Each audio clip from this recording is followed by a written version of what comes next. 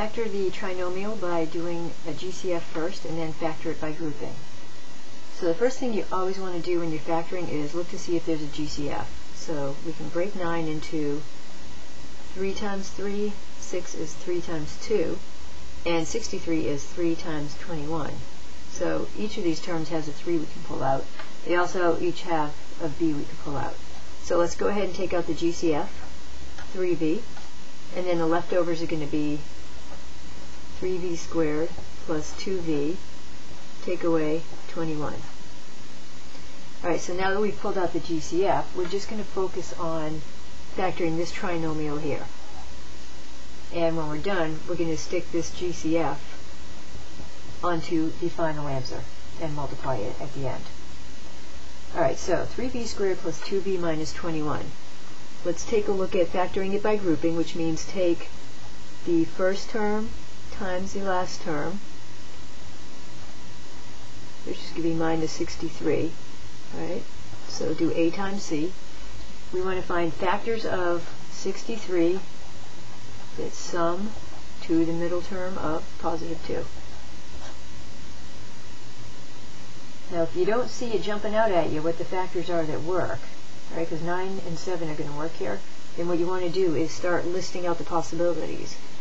And start chronologically. 1 times the number, 63, and now it has to be a negative, which means these must be opposite signs, and if they're opposite signs plus minus and they're adding to a positive, I need to give the positive to the larger number.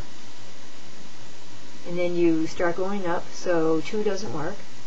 Then we get 3 times 21, and again we're giving the positive to the larger one, and keep an eye on what these guys are summing to.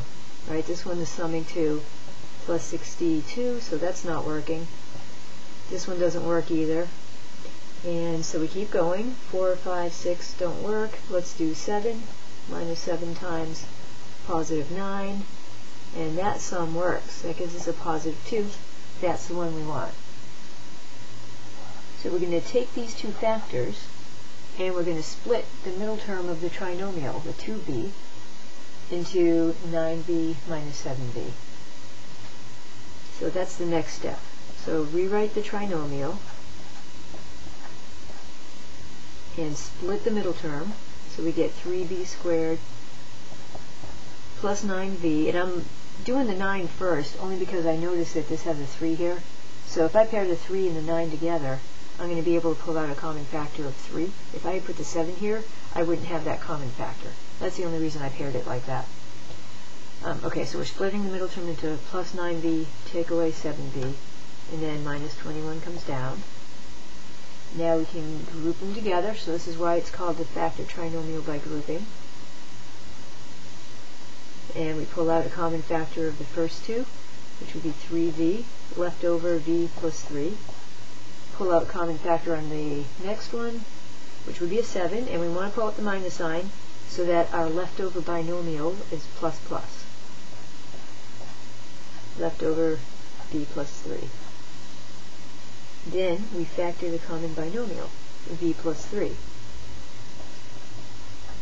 Leftover 3v take away 7. And then we go back up to the top and find that GCF that we had. Right here. That 3v comes all the way down and goes in front of our factor trinomial, and that gives us our final answer.